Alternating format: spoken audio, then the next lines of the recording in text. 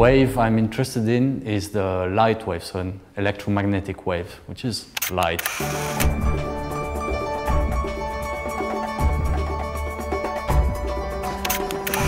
My contribution comes in two different stages of a mission.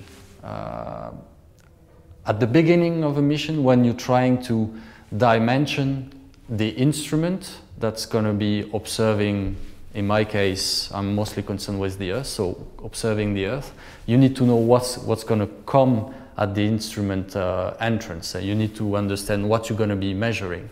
So this is where modeling the transfer of light and its interactions with surfaces and the atmosphere is important, because this is dimensioning the instrument.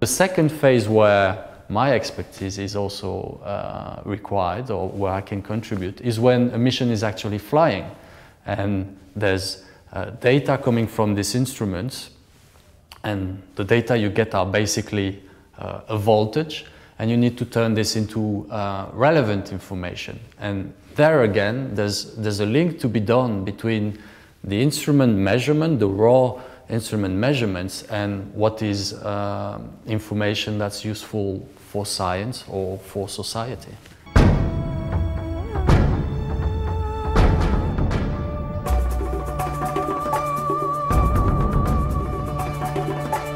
We have the means to act and to really change the course of projects, of how they evolve, how they develop.